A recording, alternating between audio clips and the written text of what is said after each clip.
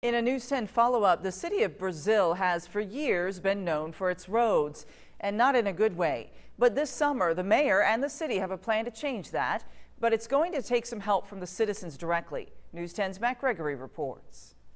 They say the road less traveled makes all the difference, and that's certainly the case in Brazil.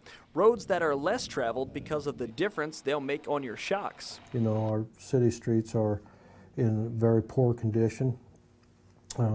They have been for a lot of years.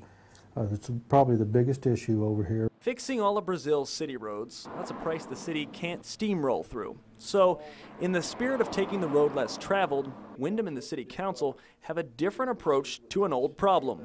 We looked into the possibility of doing a bond lease for the $4 million in order to do a major road restoration project for our city streets. So how does the bond work? Well, Mayor Windham gave me this example. He said if a property was worth $100,000, that property owner would pay every year $71 extra on top of their normal property taxes until the bond was paid off. It's something he says even he was shocked to find had so much support in public meetings.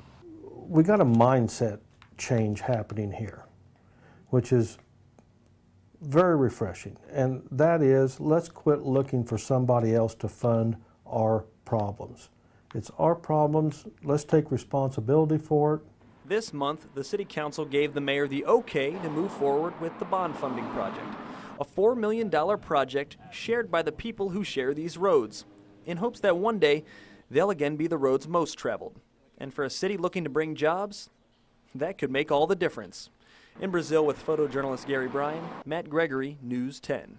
Mayor Windham said he hopes to know if the project can be funded by the bond within the next few months.